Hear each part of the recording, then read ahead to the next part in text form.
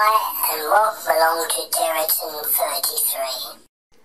Well, I went shopping the other day, and in my haste to pick up toilet cleaner, I did pick up toilet cleaner, but I picked up a power limescale, and I thought, I've got a tap in the bathroom, I'm going to give it a go on that as well, and see whether it gets the limescale, the drips all running down the side.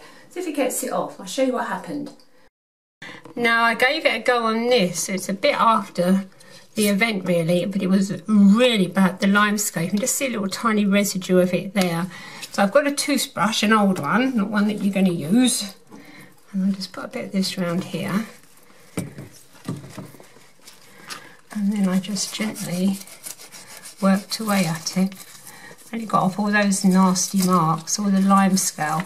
And I don't think it's been leaking. I think it's where when we turn the tap on, the water runs back up the tap.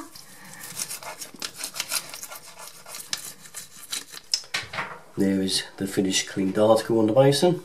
Pretty good. Right, I'm using a soft old toothbrush, not Alan's. But I did try the scourer. Don't do that because it does take the chrome off, as you can see. But it's a lot better than it was, so I'm not going to rub at that anymore. So, you know, when something's completely awful like that one was, it's worth a try. We're working on this one because there's limescale around the back of there.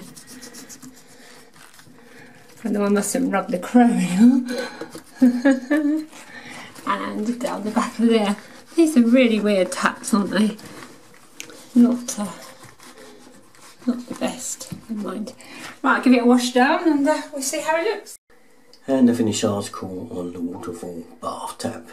As you can see, some of the chrome has started to peel off there. Not much we can do about that, but generally tons better than it was. For all our videos, Derriton 33. Thanks for watching.